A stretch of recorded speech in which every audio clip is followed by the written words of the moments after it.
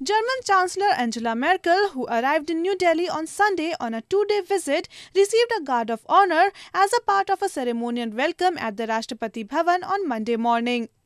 Prime Minister Narendra Modi and Merkel will hold bilateral talks today and are expected to discuss a wide range of issues, including security and defense, with special focus on boosting trade ties between India and Germany.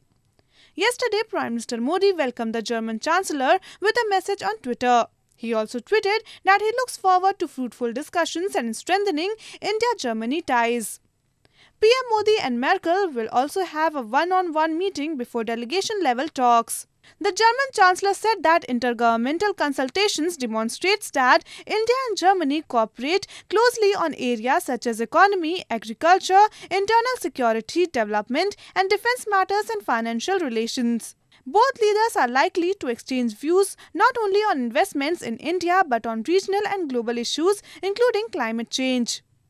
Well, what I expect from this third intergovernmental consultation is that, first of all, this is a consultation at the government level that is to demonstrate that we cooperate indeed very closely and on a very broad basis. We're cooperating in areas such as the economy, agriculture, we're cooperating in internal security matters, we're cooperating on development issues, on defense matters, and also on financial relations. We're also, during these intergovernmental consultations, going to prepare a number of international conferences, a number of international meetings, such as the upcoming COP21, the climate conference in Paris.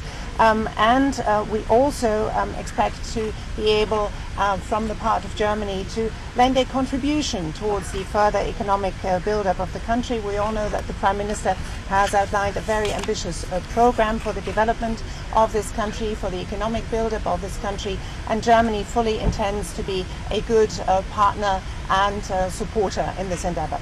Meanwhile, Germany's Foreign Minister Frank-Walter Steinmeier met External Affairs Minister Sushma Swaraj in Delhi. The two leaders discussed bilateral issues, seeking to give a fillip to India-Germany close ties. Camera person Shravan from New Delhi for ANI.